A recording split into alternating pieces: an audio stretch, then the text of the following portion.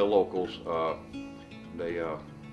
they've shared some of this information with me. From what I can gather from the stories that they've told, the 4 horses, there's one stud and 3 mares that live out here in the marsh.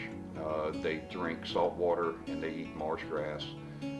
There's been so many videos made of these beautiful animals.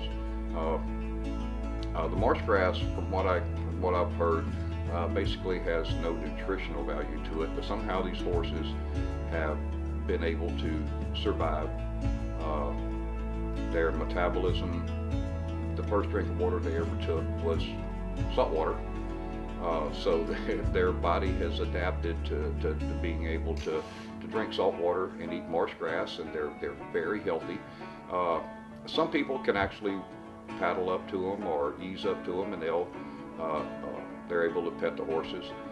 They shy away from some people, but they live in the marsh. When we have a storm, there's an Indian mound back over to the east, and